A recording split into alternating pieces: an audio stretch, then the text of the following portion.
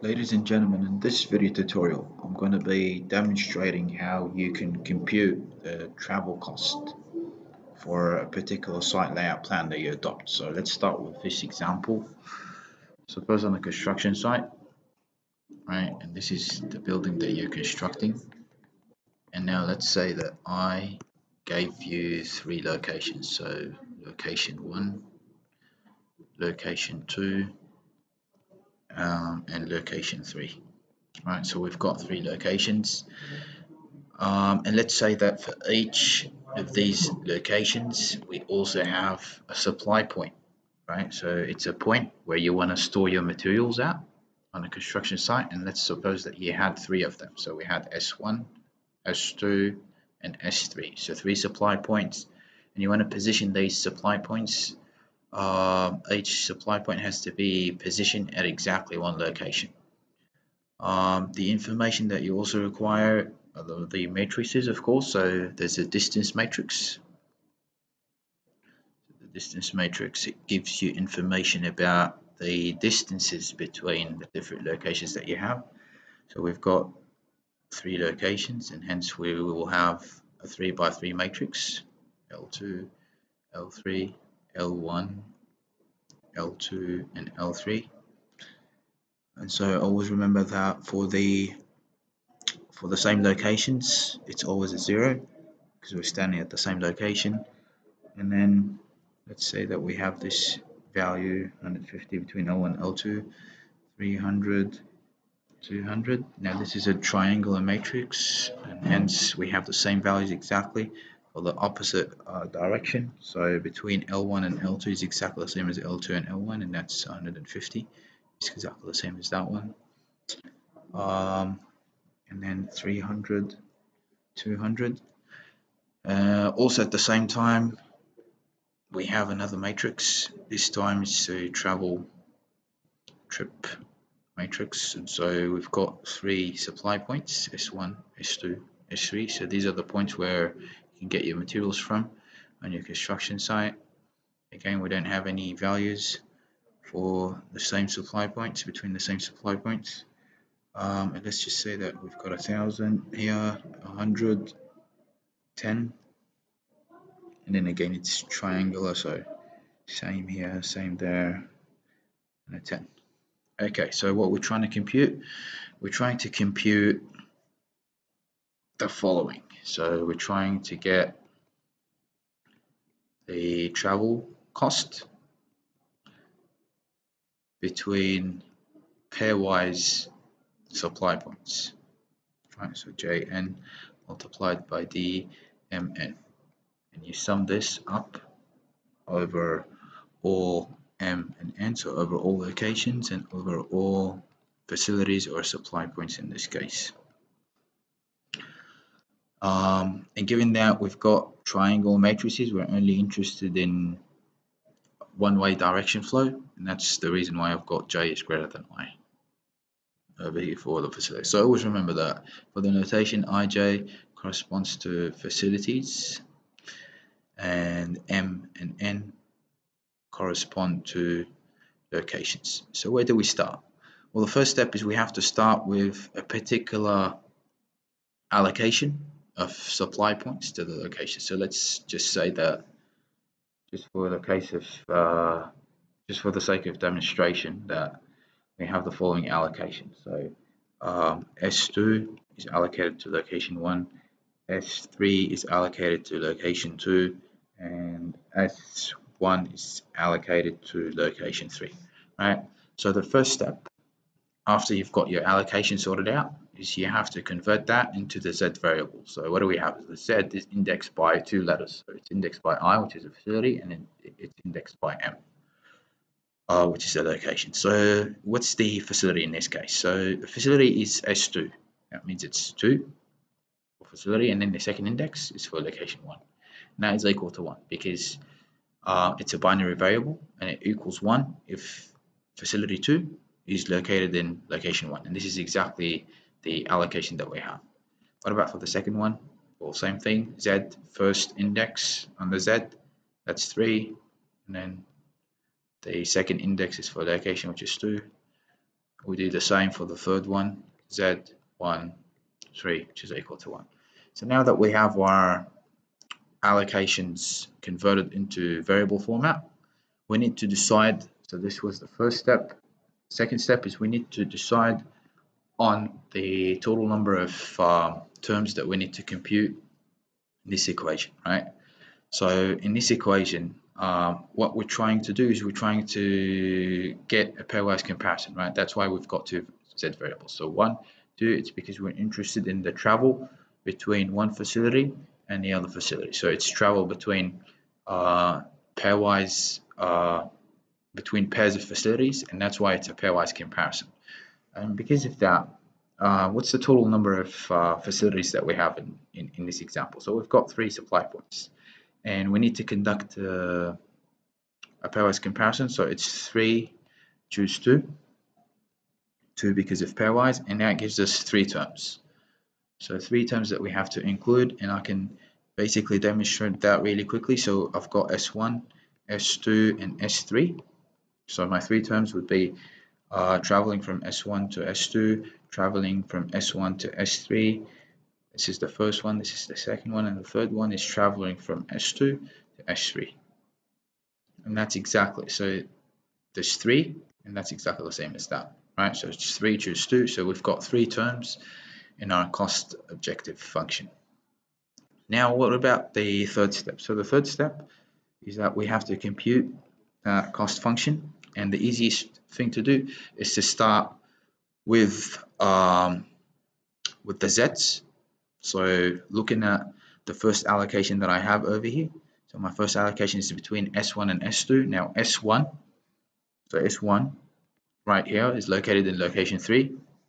So I'll start off by writing this first, multiplied by the second one, which is this one, the S2, so it's between S1 and S2, and S2 in this case is that allocation over here, so Z21, right? So this is going to be the first term, plus there's going to be a second term.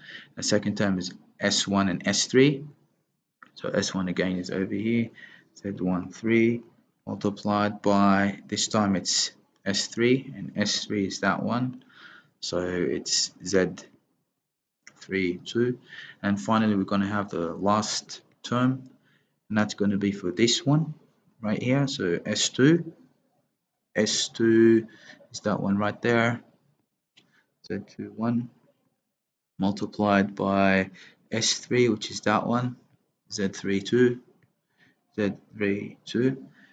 Okay, so now that I've got sort of half of my 3 terms figured out, I've got to compute, I got to find what the indices that correspond to this letter, the C, and this letter as well, the D. So I'd have to have a C over here, and I'd have to have a D, and it'll be the case for each of these terms as well. So a D, and a C, a D, and a C. Alright, so let's start off by looking at the first term. So in order to know what the first index on this is, if I go back to my equation, well, the C has 2 indices. It has an I and it has a J. And remember that I and J corresponds to facilities, right? So let's go down. We need an I and we need a J. How do we get the I and J? Well, what I have over here is I've got an I and I've got an M. How did I know that? Well, if I go back to my equation, there's an I, and there's an M for the first Z, there's a J, and there's an N for the second Z.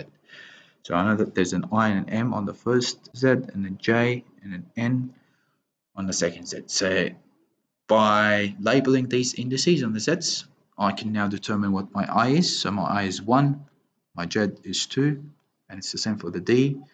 This time I'm looking at M and N for location, so it's 3 and it's 1. And then I do the same thing down here, so sorry, that should be an M, so IM, that's I was facility, location, JN. So my I's are 1, J is 3, in this case it's a 3 and a 2, and then I again, M, J, N, my I is 2, my J is 3, my M is 1, my N is 2. So I'm almost done. It's just that I've got to figure out what this is, what tau is. Tau is just the travel cost per meter. So that's typically given for you guys, and we'll just assume that it's $0.5 per meter. Right, so each term now has to be multiplied by 0.5. So 0.5 and then 0.5, and I do that because it's what it tells me to do in the equation. So I've got this term at the start of each term. All right, so the fourth step is we need to extract values for the C and for the D. I already know that these are ones, right? And it's because of these ones over here. So all the z's are ones, so all the z's in my terms are ones. I need to know what the values of C and D are. So to do that, let's start by looking at C12. So basically, if I go to my matrix, C12, C is that travel trip matrix. And so if I'm looking for C12, the way to remember it is that the first index corresponds to the row of the matrix, the second index corresponds to the column. And that's always the case for all matrices. So I'm looking at the first row and then the second column. So R1, first row, which is that one, and second column, which is that one, and that corresponds to this value over here. So C12 is equal to 1,000. You can write this down, 0.5 multiplied by 1,000 multiplied by 1 multiplied by 1, and then to get the D31, I'll go to my distance matrix. My distance matrix, I'm looking for 3,1, so row 3, column 1. Always remember it's D31, so the first one is row, second one is column. So row 3, column 1, and that's 300. So multiplied by 300.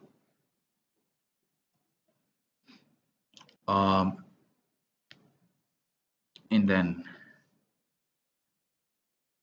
actually let's go back and let's just assume that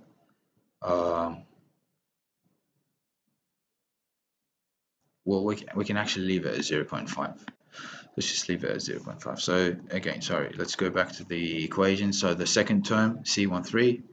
So now it's C13. So my row for C13, my row is 1, my column is 3. So row 1, now it's column 3. So it's that value, it's 100. So that's going to be 100, 1 multiplied 1. And then for the distance D32, so if I go back to my matrix, it's 3, 2, so 3, row 3, column 2, so it corresponds to 200. And then the final term, 0.5 multiplied by the C23, so row 2, column 3, that's a 10. 10 multiplied by 1, and then finally the D12, that's going to be 150. All right. So if we were to compute that, let me get my calculator to do the calculation. So that first term was 0.5 multiplied by 1,000 multiplied by 1 multiplied by 1 multiplied by 300. That's 150,000. 150,000 plus for the second term we've got 0.5 multiplied by 100 multiplied by 200. That's 10,000. And finally for the third term, 0.5 multiplied by 10 multiplied by 150, which is 750. The summation of that is 100,060, 160, 750. So 160,750. And that's the total cost of the layout, of this layout that I've adopted. Just layout over here.